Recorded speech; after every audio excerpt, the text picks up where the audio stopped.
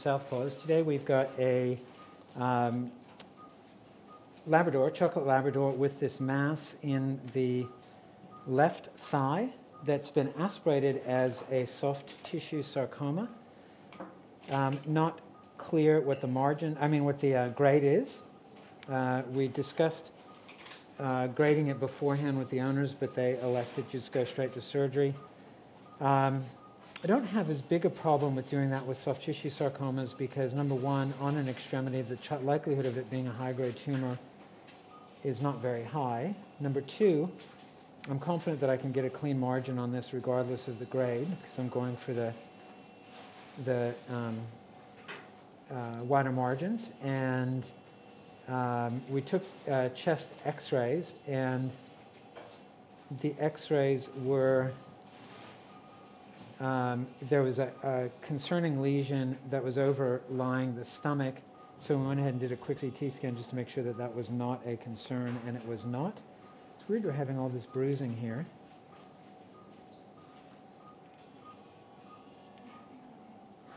We'll just make sure that we go around that with our incision. So in this location, it is freely mobile over the greater trochanter, so we won't have to take greater trochanter out, but we are going to have to take biceps muscle out, and that will not have any impact on function. And then to close this, I'll ask these guys locally what our options are for closure on this thing.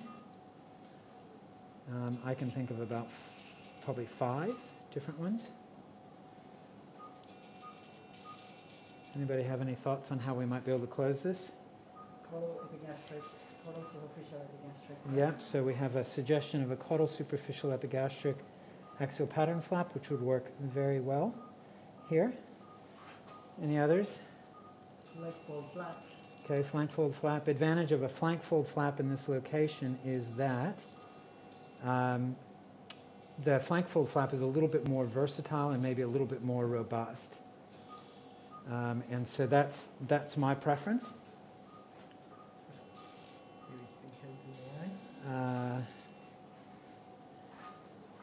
Any other flaps that we could do?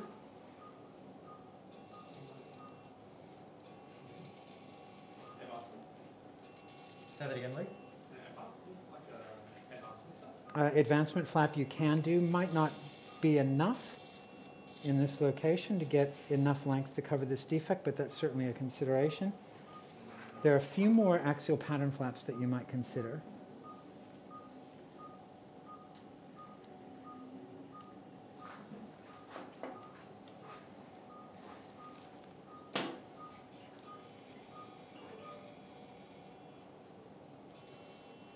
Anyone? Bueller? Anyone? So deep circumflex iliac, which is coming off right here and going dorsally. The ventral one's probably already gone because of the tumor. So deep circumflex iliac dorsal branch. Another one would be to fillet out the tail. That might be the deep circumflex iliac ventral branch right there. It's coming out at the right spot.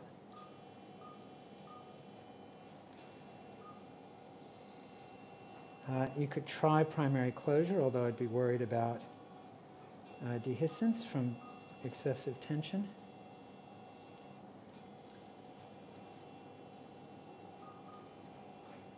We're breathing up a little bit here. Can you give him some prophylactics? When's he due for math, mate? Just got it last hour, so I need like 2. I might need some strength. Russell, what's up? Luke? Yes, you're right. Thanks, mate. Thank you. What's the thing? Coco.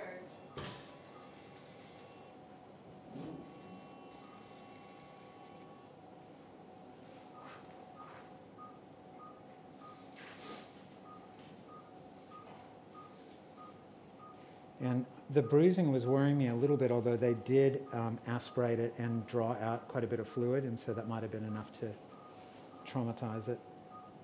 The other consideration would be that it's a hemangiosarcoma. We've given propofol? Yes. Great, thanks.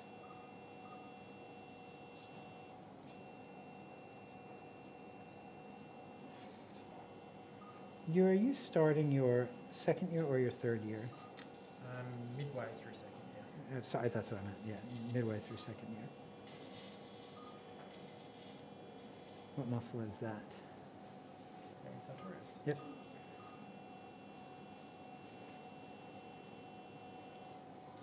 And what is the structure is that?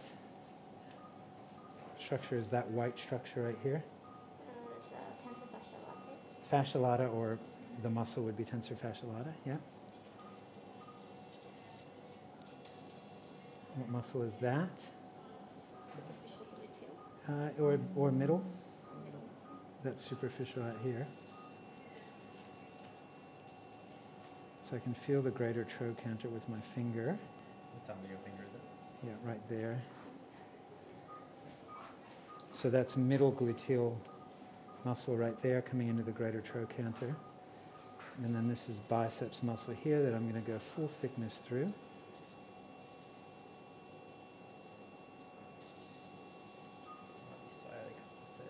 Sciatic nerve will be right back in here.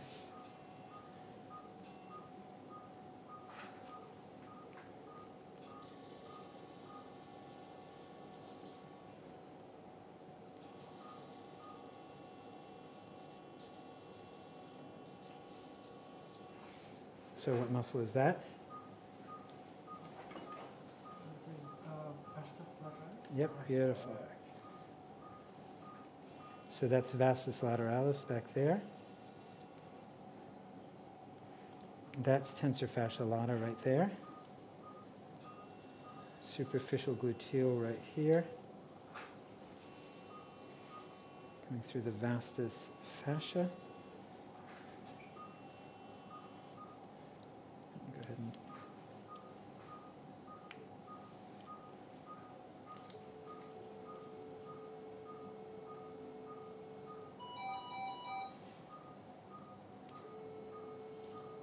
Looks better.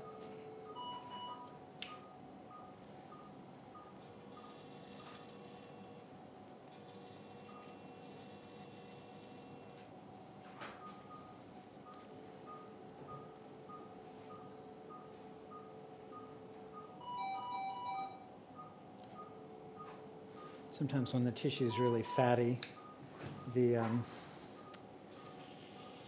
ligature can't cauterize through it. Let's just retract up on that.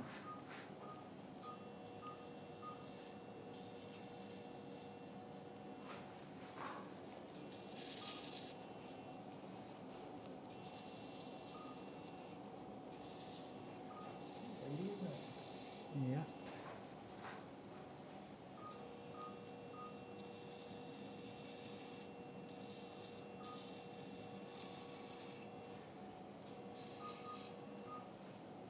That's deep circumflex iliac right there.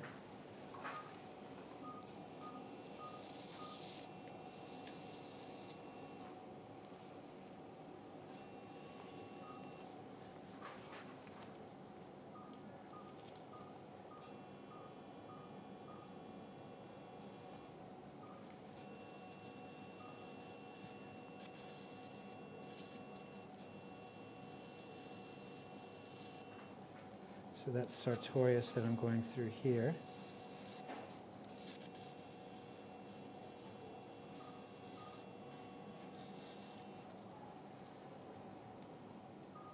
Let me cauterize through that.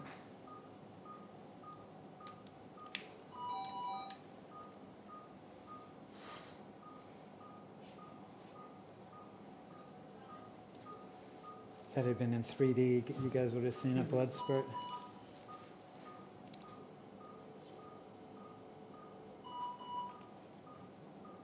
Yeah.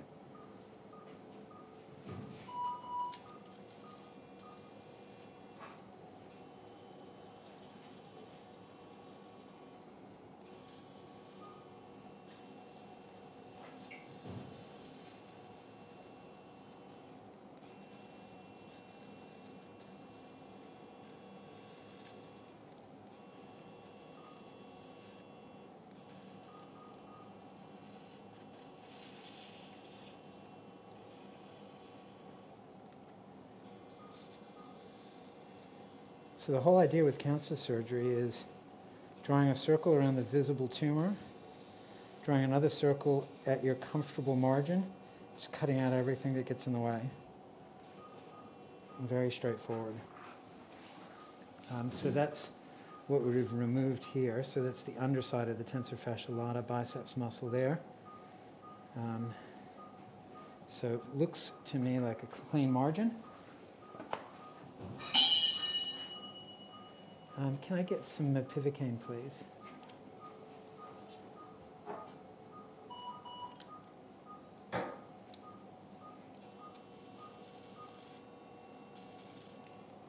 For those of you that joined us late, this is a 10-year-old chocolate Labrador, the history of a rapidly growing mass over the left greater trochanter that was aspirated, came back sarcoma.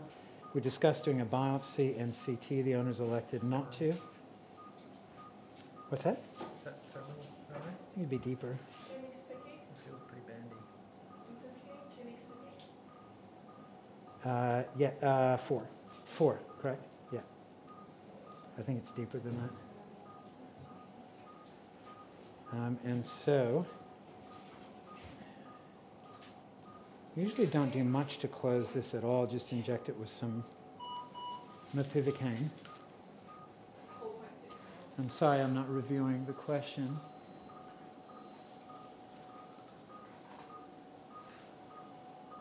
I'm going to read the comments. 4.6. Yeah, just scroll up if you could and see if there are any that... Man, what I would have given to have this equipment while last time. 1 millimeter needles. What I would have given to have this equipment as a resident. Thank you.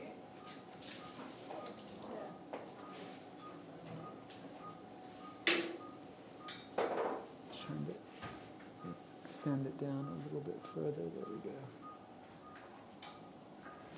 Florida, Philippines. Yeah.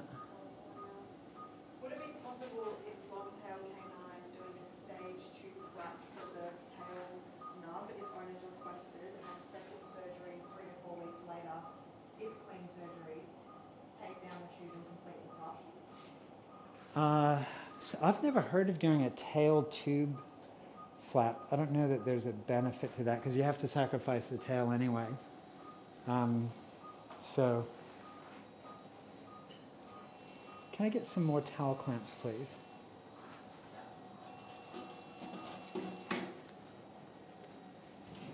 All right, so I don't think I'm going to close anything here.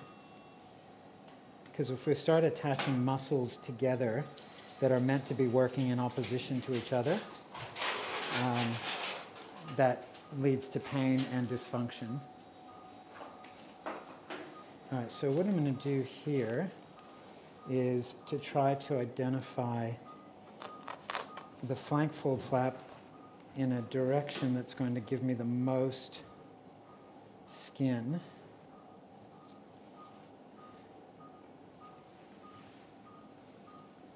I think just right up in here.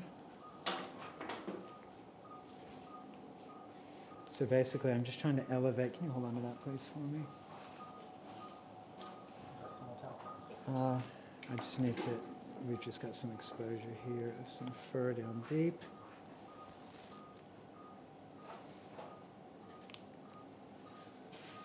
Okay, so that's, I reckon that's pretty good there. So come around here now. Lift up on that. So now what I'm going to do is, so I've got all this skin here. So basically I'm pinching my thumb and index finger together to see what is easily going to close and not under too much tension. They can start on my next case, whatever it is. So you're pre-testing your donor site? Yes, I'm pre-pinching my skin together from my donor site to see what I'm going to be able to close easily. All right, so go ahead and release those and take those off. The only area, that'll be all right. So that's my donor site there.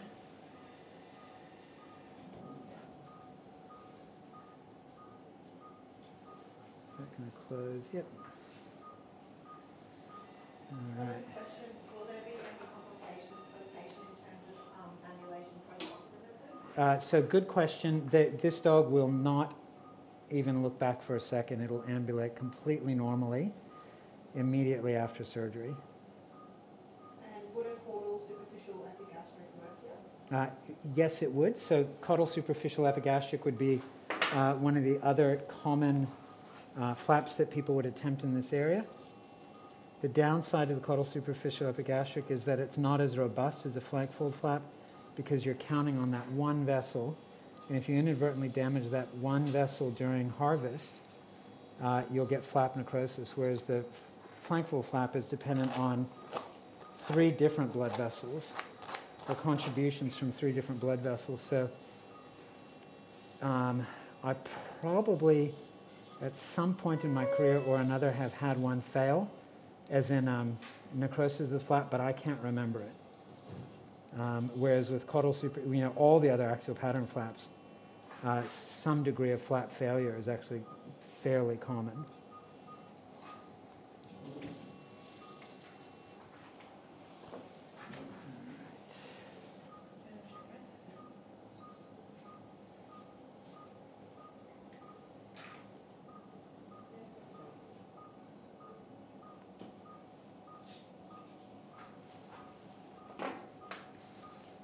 It's always scary when you're harvesting a flap, seeing that your defect is much larger than your original tumor defect. But you get used to it. It's the nice part of human surgery where they have a cancer team and a closing team, right? Yeah. So Yui's just saying it's the nice part about human surgery is that I get to walk out and go and get lunch, and the reconstruction team comes in and swears at me under their breath for the mess that I've made and puts it all together.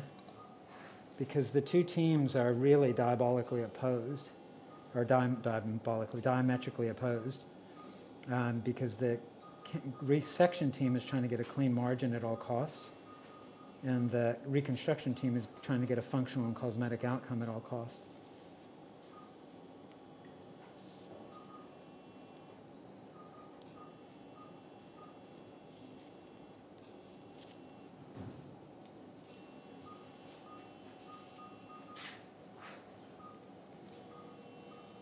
That's the deep circumflexovac right there.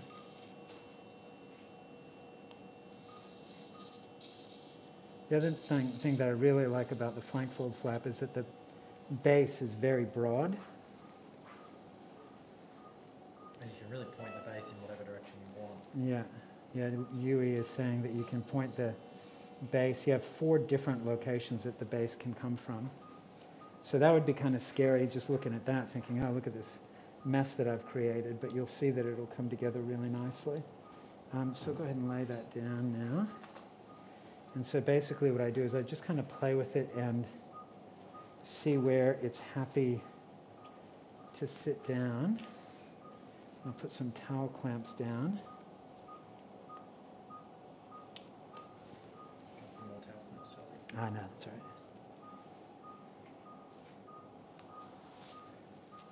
Now this is the tricky bit right in here. This is, if we're going to have a dehiscence, it's going to be right at this corner, right there. So can we get a couple of packs of 2O PDS, please?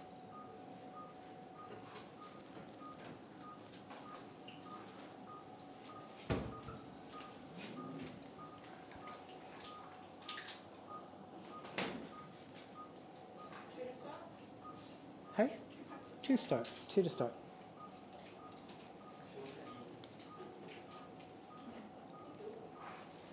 All right, so we'll do a sub-Q and an intradermal. I'm going to start right here and go in my direction, Yui, if you want to start there and go. Or maybe start there and come down, or whatever you like. Do you want a couple of deep tackings? Sure.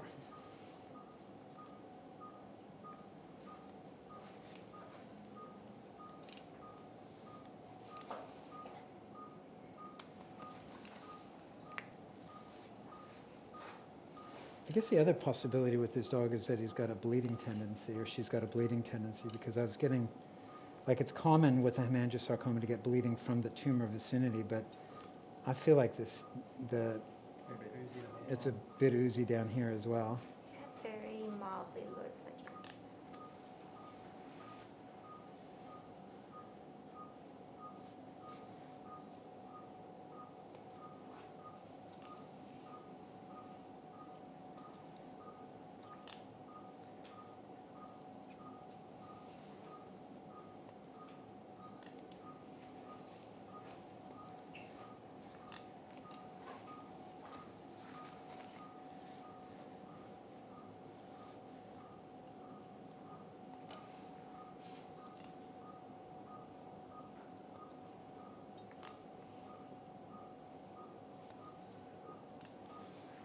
Hannah, are there any other questions? Yes, just about three.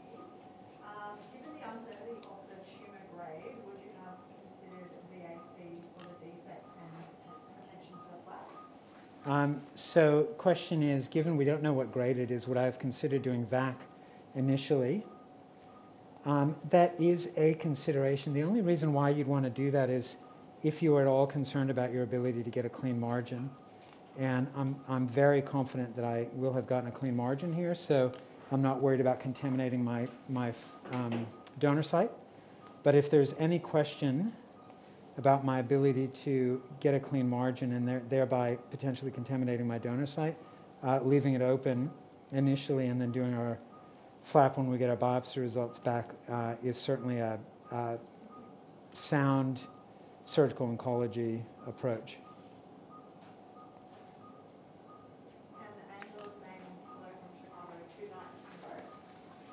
Hello, Angela. What time is it there? What time is it here? 1:30 here, so it's about 5:30 in the afternoon there, I think.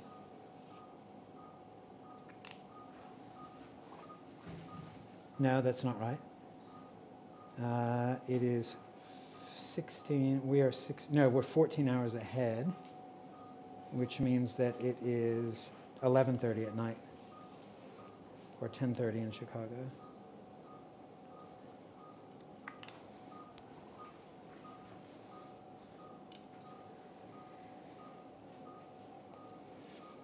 I'm used to doing these calculations when I was calling my parents once a week and figuring out whether they were going to be asleep or awake.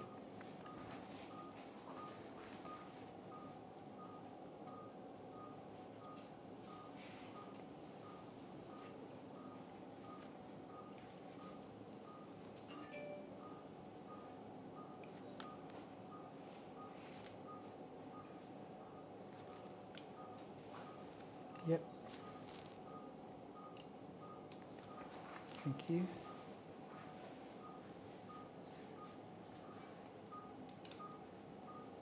Anything else we can get sub-Q-wise here?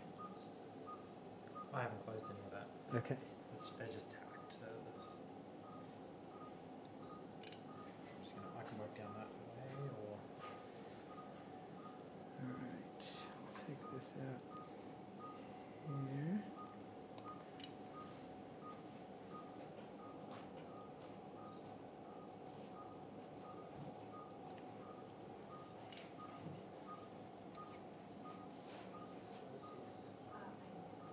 Have we told them that we can move on to the next case?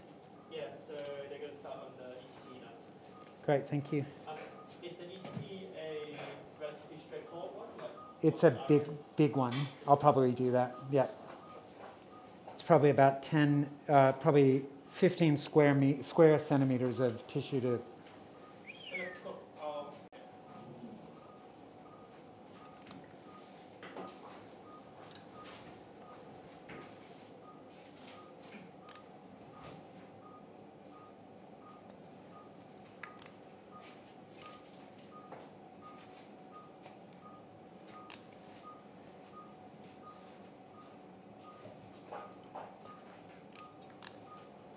A question again, Charles, do you have or have you ever had a reason to send out any tumours for genetic testing as of yet? We don't do a lot of genetic testing here on tumors. I guess like when you're looking for tumor markers, like KI67 and can't remember all the other ones, the mast cell tumor ones and stuff that c-KIT mutations and that kind of thing. I guess that's really genetic testing, isn't it? We are using cadet BRAF PCR for transitional cell carcinoma as well. So Yui is saying that we do the cadet BRAF PCR for transitional cell carcinomas, which would be genetic testing as well. All right, well, I reckon I am done here. So I think that's going to close really nicely. So the key is going to be getting this biopsy result back and hoping that it's not a hemangiosarcoma. May need to cut that. Oh, no, that'll be all right. All right, so I'll leave it to these guys to finish up. So I'll just go back and make sure there aren't any questions that I haven't answered. Hi, California, Toronto, 10:30 p.m. in Chicago. Angela, the VAT question.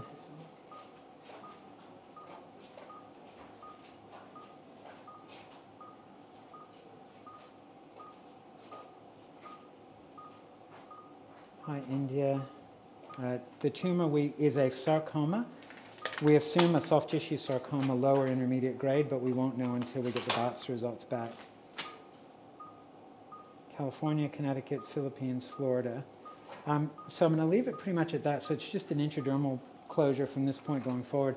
I'm not sure if I'll have anything else to live stream today. I hope so. I've got a couple of other X-Labs, but I'm not sure whether I'll be able to stream them or not. Anyway, thanks a lot for watching. If you haven't already done so, please subscribe to our channel. Make sure you turn on notifications so you'll get a ding on your phone next time we live stream. And Yui's saying we might have an elanoaxial luxation tomorrow, so that'll be fun as well. Anyway, we will talk to you again.